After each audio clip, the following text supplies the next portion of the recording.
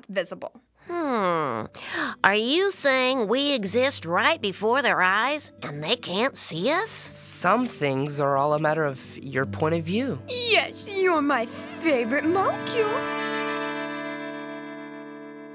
Hi, I'm Jim Tour, and these are some of my graduate students at Rice University. Hi, how are you doing? Hey, how's it going? And we're synthesizing new nanomaterials and nanostructures. And you'll be learning more about the nanoscale in this exciting frontier through the Nano-kids Lesson Adventure program.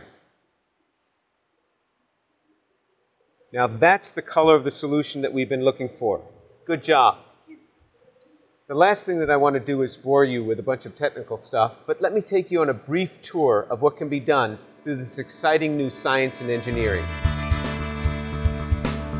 One of the key concepts in nanotechnology is to build from the bottom up. Generally what we do is we build from the top down, where we might take a tree and cut it down and make a table or a chair.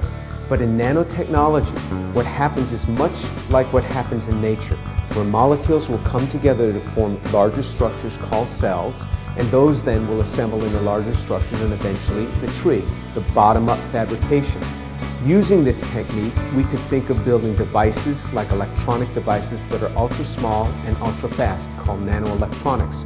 Or you might think of using this for transmitting energy by electrons down a carbon nanotube for alternate energy sources, or using it in medicine to interact with the human body in ways that might be less toxic than what we use now.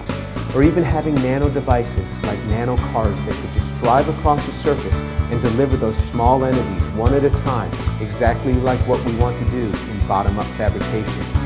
And I invite you to come and discover with us the way you can participate in this new technology and make a difference.